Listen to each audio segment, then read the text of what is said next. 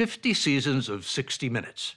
Tonight, from November 2008, when Lesley Stahl renewed her acquaintance with Rex Lewis Clack, whom she'd first met 3 years earlier. Rex was born blind and with severe brain damage, and with a gift that defines a musical savant. Well, here he is 5 years later at 13, playing Debussy for audiences around the country. Come join me. In all the years I've known Rex, I never thought he'd be able to sit at the piano with me and play an improvised duet.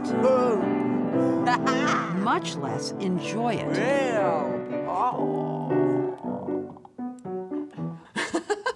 That was wonderful, Lesley.